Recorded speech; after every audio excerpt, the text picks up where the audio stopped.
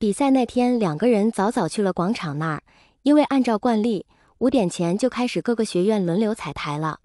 他们各自的学院又叮嘱过，需要他们过去打个招呼，行个方便。逃走去吃饭的时候，两个人都松了口气。还是去的第3食堂曹主任那儿，还是不用点菜直接吃。曹主任饭香嘴却严，熟知魏无羡的口味，也熟悉蓝忘机。上次魏无羡带别人来，他热热闹闹招呼。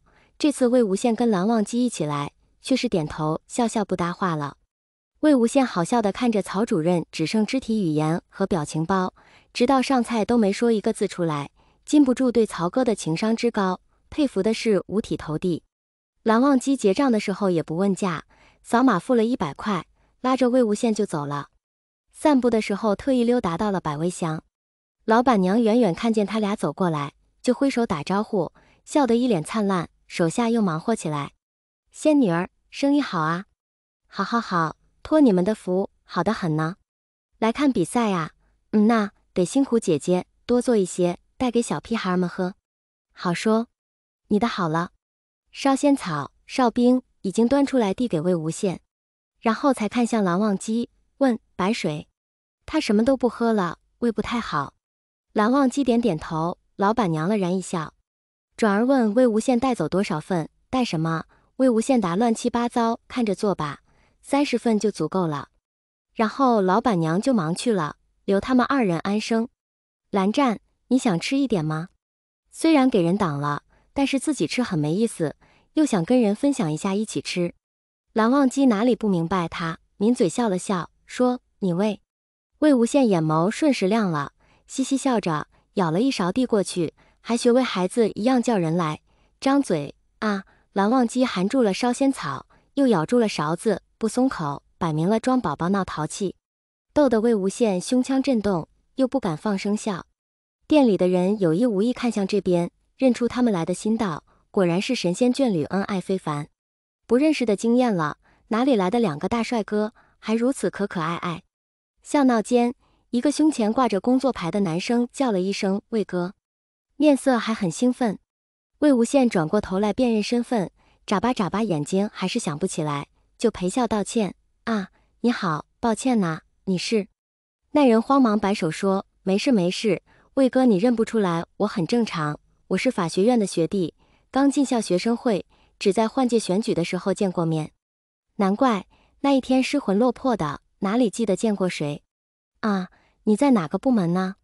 魏无羡还是客气的搭话，体育部，今天来忙舞蹈大赛。男生看样子可能是大一的，并且不认识蓝忘机，不然根本没胆冲出来打断他们秀恩爱。想到这儿，魏无羡又想笑，被这孩子拉着说话，蓝湛肯定没有好脸色，也不知道记仇没有，还是赶紧放他走吧。啊，太好了，我给学生会订了喝的，辛苦你带过去吧。说完也没等同意，就示意他去吧台拿。那男孩子惊喜万分，满口道谢，就去吧台打包已经做好了的各色奶茶，好容易把30份的量7拐8缠的拎起来，又点头道谢才离去。蓝忘机刚才一眼瞟见工作证上的信息了，不过瞧这傻愣愣的模样，也生不起什么气。魏无羡低头嚼着烧仙草，偷偷的笑。蓝忘机干了什么，他余光都捕捉到了，难得今天促谈罢工，还挺淡定的呢。蓝忘机看他也不想吃了，起身去付账。老板娘伸出食指比划了一下，他也不问，赚了100块，然后拉着魏无羡去现场。观众们已经乌泱泱坐了个满，学生会把现场围了个警戒区，用来维护秩序。俩人到嘉宾区被拦住了，新来的小助理不认识他俩，不让进。魏无羡正打算解释情况，蓝忘机已经招手跟老王打了招呼。校团委的王老师已经踩着小碎步跑过来，娇声喊着，阿羡阿羡，你可算来了。一把搂住魏无羡胳膊，亲昵的样子吓傻了小助理，哪里还敢出声，赶紧让到一边去了。蓝忘机不咸不淡地问了个王书记好，老王收到警告，恋恋不舍地松了手。王老师，今天牌面可以啊，舞台很霸气。魏无羡日常捧场，也赶紧2手揣兜保持距离。臭小子别揶揄我了，今天请你来镇场的昂，你可不能光看节目了，帮我惦记着控制台。老王果然是摆了鸿门宴的。行行行，王老师吩咐莫敢不从。那你叫他干嘛？他还要训练教官，很辛苦的。为了你还得溜过来坐这儿，我自己来不就得了？哼，我敢单独叫你吗？请你他不会来吗？魏无羡摸摸鼻子，偷偷看蓝忘机，发现他也在看自己。这个老王倒是拎得清。哎，你们别当我瞎呀，狗粮差不多得了，不然我给你们投聚光灯啊！哎呀，王老师，你看看你说什么呢？比赛快开始了，你赶紧盯着点啊！果然，老王跑去忙活去了。舞台特效全开，主持人登台，比赛正式开始。老王已经坐定了，左边右边招呼着各位评委，偶尔瞟一眼魏无羡，提醒他时刻注意。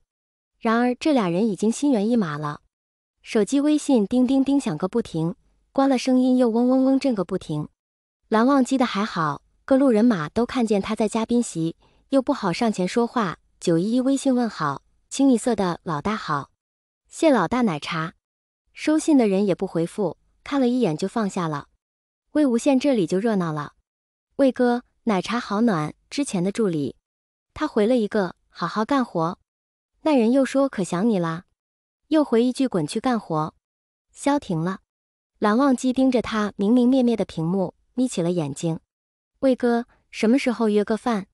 老搭档，你们定，我都行。对方秒回一句，切，你先请假吧还是？魏无羡怒了，滚蛋，爱吃不吃。魏哥别生气嘛，你们一起呀。没空。蓝忘机疑似提了提嘴角。老魏，给个档期，请你吃饭。法学院现任的学生会主席，在校学生会选举的时候，魏无羡有意给他安排在了另一个学院主席的旁边，让他俩交个朋友，谁知道没几天直接升级男女朋友，所以这是来谢他了。怎么着，报答我给你牵红线就一顿饭呢？对方说，这不都得问问档期吗？别的报答也不敢送啊，偷笑。你跟蓝哥商量一下呀。魏无羡不服，给你们俩安排座位的是我，他都甩手跑了，跟他商量个啥？恨恨的。对方配着鄙视的表情包回了一句，别吹牛逼，小心雷劈。魏无羡后槽牙都咬上了，好你个白眼狼，还是一个姑娘家，就这么跟你恩人说话？那人又说，哎呀老魏，你别害羞呀嘛，正经请你们呢。哼，我等你回话啊。再见。剩余的信息，小孩子们都在感谢问好，关系不错都在约饭，如出一辙的让他问蓝忘机意见，仿佛没有蓝忘机允许，他魏无羡还不能出来吃顿饭了似的。这帮人到底是喊谁吃饭？过不过分？终于气呼呼扔下手机，不聊了。瞄一眼蓝忘机，心里满满的幽怨。蓝忘机收到了这股怨气，但是感觉挺爽的。比赛进行中。不能说话。蓝忘机拿起手机，宝贝怎么啦？哼，谁惹你不高兴了，我揍他。你只顾跟别人聊天，都顾不上我，我都没说什么，哪里惹你了？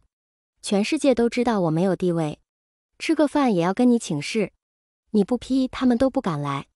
蓝忘机偏过头看看气呼呼的人，假装很震惊，又表示很无辜。